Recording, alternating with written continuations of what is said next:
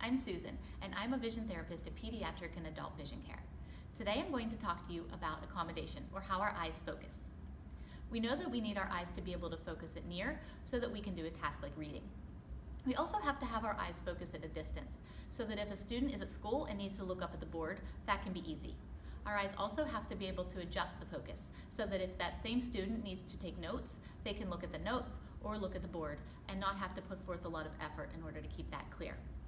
Someone who has trouble focusing can have headaches, they may have eye strain or eye fatigue, they could have blurry vision, or they may start to notice that they have trouble keeping their attention on what they're doing, because once that's difficult, then it's hard to attend to something. In our office, we use lenses to address this issue. So we start with our eye patched. On the other eye, we have a lens, and the lens forces us to adjust our focus to keep a target clear. We start with low-level lenses, and then we work our way up into higher power.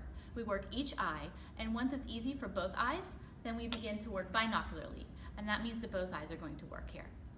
Again, we start with a low-level lens, and again, we work our way up until the patient can clear the target easily without having to put forth a lot of effort. Once we have all of this done, and the patient has worked through all of the different levels, then hopefully the symptoms have gone away and daily vision is much easier.